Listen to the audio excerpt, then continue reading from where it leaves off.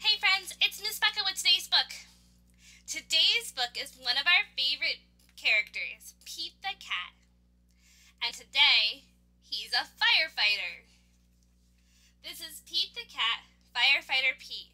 We read this when we learned about our community helpers. A firefighter is one of the community helpers.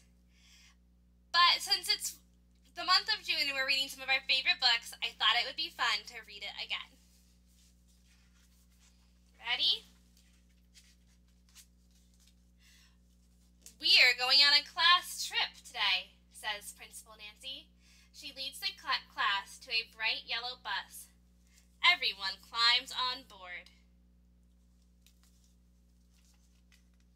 I wonder where we are going, says Pete. They are going to the firehouse today. The bus parks next to the bright red firehouse. Pete and his classmates are excited. The firehouse is huge.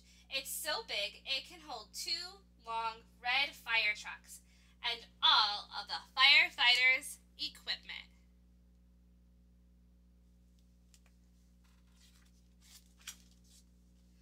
The firefighters show the kids around. They give everyone a turn to ring the old brass fire bell outside the firehouse. Then all the kids take turns sliding down the firefighter's pole. Whee! Callie yells as she slides down.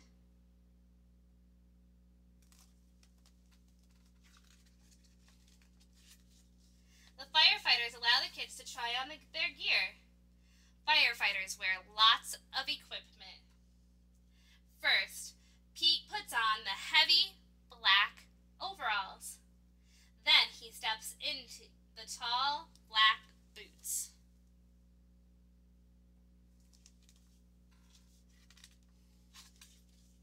A firefighter helps Pete put on the heavy yellow jacket. Finally, they place a hard black helmet on Pete's head.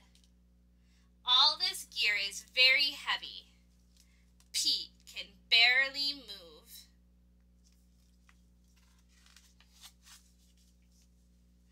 The firefighters allow the kids to explore one of the fire trucks. Callie sits in the driver's seat and she presses the horn. Brrr! It's so loud the kids cover their ears. Then Pete turns on the sirens and lights. The sirens blare, woo-ee, woo-ee, and the lights flash red and yellow.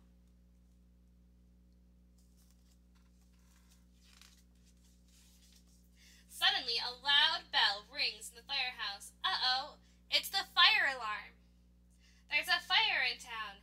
Gear up, Pete. The firefighters scramble into their gear very quickly. Pete puts on his gear, too.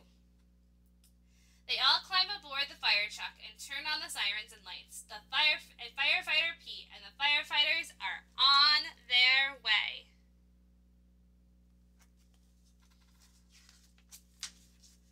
Woo-wee, woo-wee. The fire engine races through town, and the lights flash around and around. A firefighter presses the horn. Brrr! All the cars move out of the way.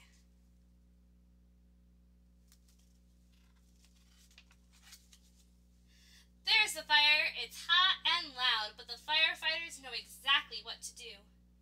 They work together as a team to connect the fire truck to the fire hydrant. Then the firefighters also attach a long, heavy hose to the truck. Firefighter Pete gives the signal, and the firefighters turn on the water. Whoosh!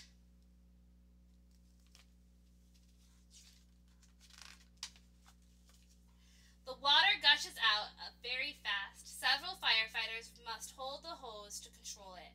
Pete helps direct the hose as they spray the fire with water. The fire is starting to go out. There is smoke everywhere. Suddenly, Pete hears yelling from the roof.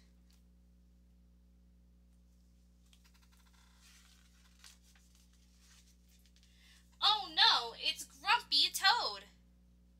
He needs to be rescued. The firefighters raise a long ladder from the truck. Crank, crank, crank. The ladder goes up and up and up.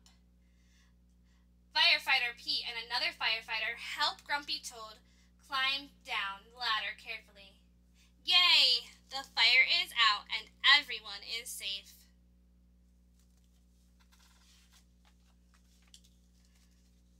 The firefighters drive back to the firehouse. They take off all their gear. They pat Pete on the back and say, "Good job, Pete." Firefighter Pete helped save the day. Friends, I hope you enjoyed the Firefighter Pete book. I'll see you soon. Bye, friends.